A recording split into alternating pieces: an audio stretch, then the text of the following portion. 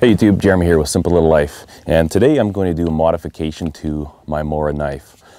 Very common modification, but I'm going to one-up the way that it's done, and I'll show you how I'm going to do that. First, this is a Mora companion, very inexpensive knife. I believe it's about 20 bucks you can pick them up for. Great little blade. I've had this one for a year, and I use it a lot. It's a stainless blade, which a lot of people get hung up on. For long-term scenarios, I think carbon might be better if you've got more primitive means of sharpening, but for hunting and camping where you can come back to your garage, your shop, and put the proper edges back on your blades, stainless is fantastic, especially in the wintertime.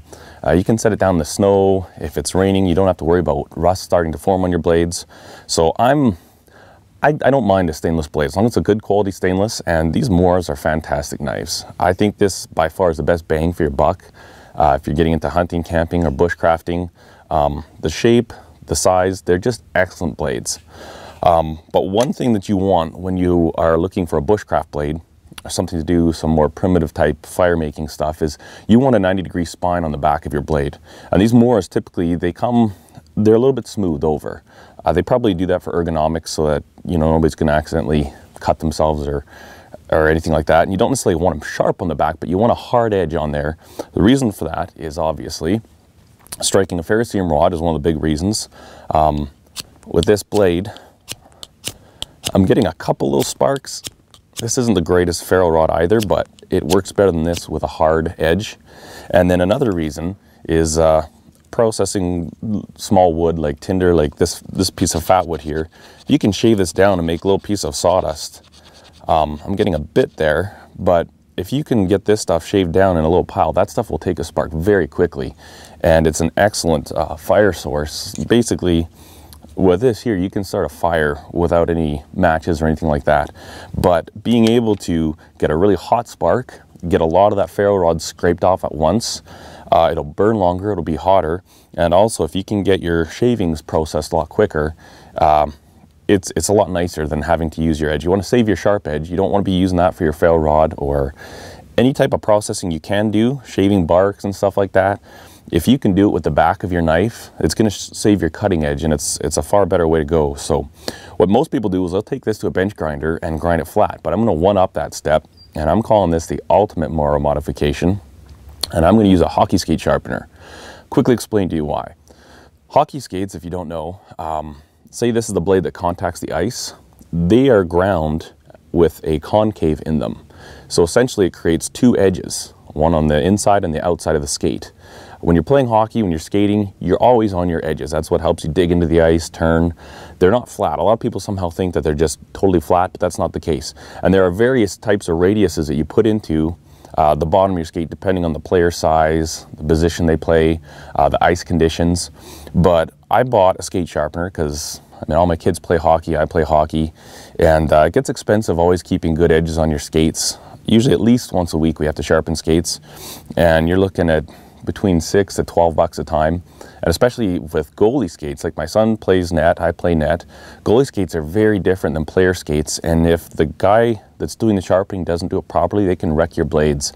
And we've had one set of my son's skates wrecked already, and it's expensive, so I thought it was probably worthwhile just investing in it and doing it myself. Then I can control it.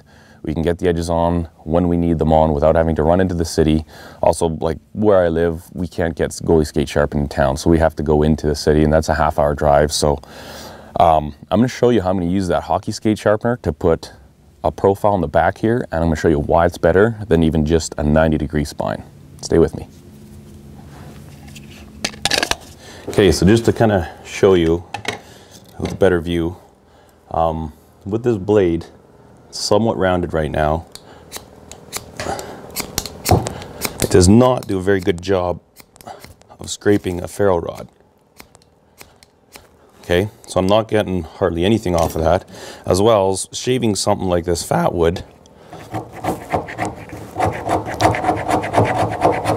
Just want to do this so you can have a good before and after. It does make some shavings, but not that great. So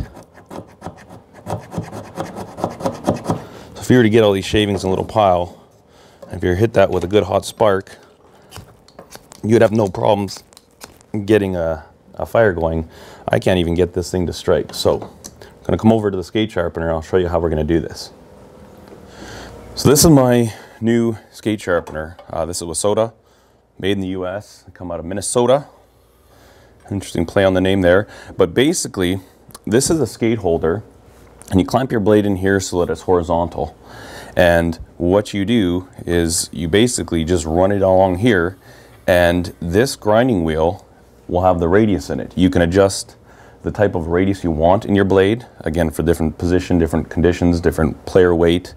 But basically this is rounded, and you can keep cleaning this this grinding wheel up, keep dressing it. I'll do it real quick. Well, there's a diamond cutter here.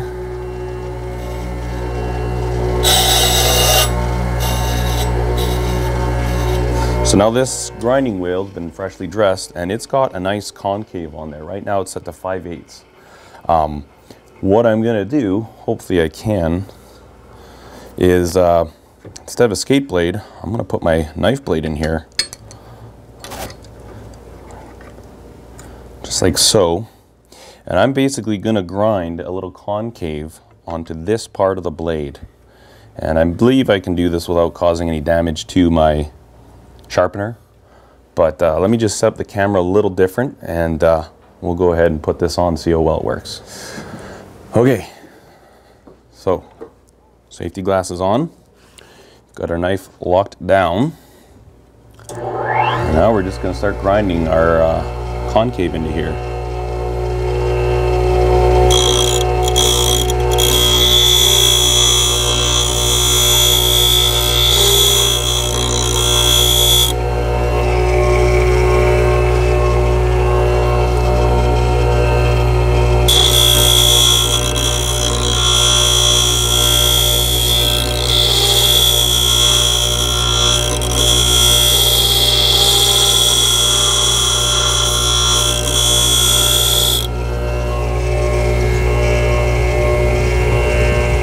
A little more.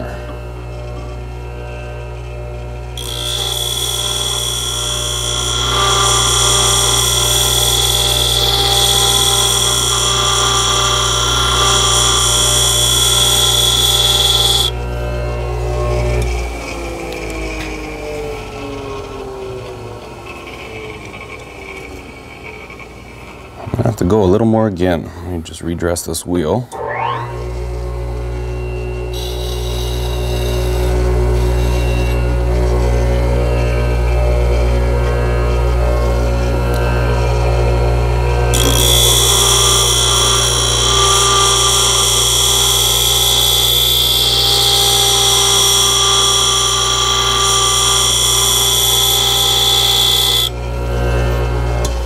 That should be good.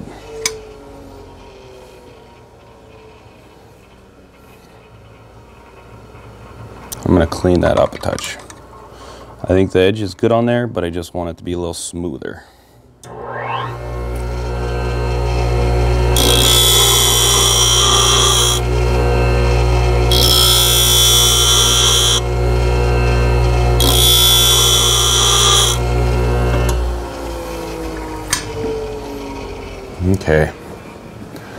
Okay, so if we come back outside, I'm not sure if you can get this or not, but basically from right here to right here is where we have ground the blade.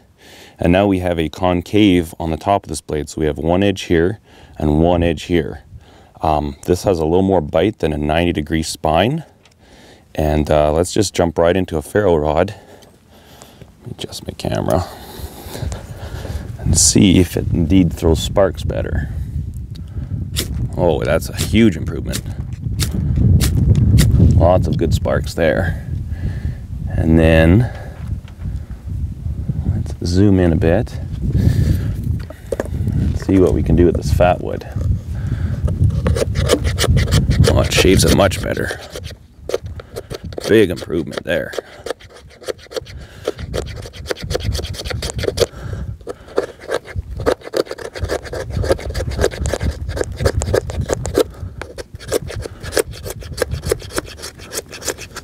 See, once you get all these little shavings made, basically, if I were to continue and actually build a fire, I would get some small slivers done. And see this in camera. And basically, you just set your ferro rod like this.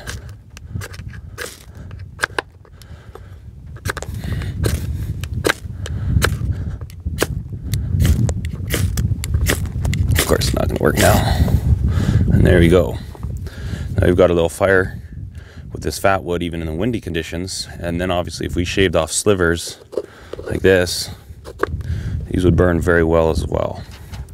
And now you've affected fire much better than before with a rounded spine on the Mora. So 90-degree grind is a very common modification, and I'm calling this one the ultimate modification because we're not just 90 degrees, we've got a harder edge here and a harder edge here than you get with 90. So just thought I'd show you how I modified my Mora, and I'm not sure if you could do it yourself, if you took it to a skate shop, if they'd do it for you or not. If they did, it'd probably only cost like $5, but just something different. I haven't seen anybody do this yet, so I thought I'd show you how I did it to this knife. All right, so there you have it. A concave spine modification to the Mora Companion done with a hockey skate sharpener. Thanks for watching the video, guys. Cheers.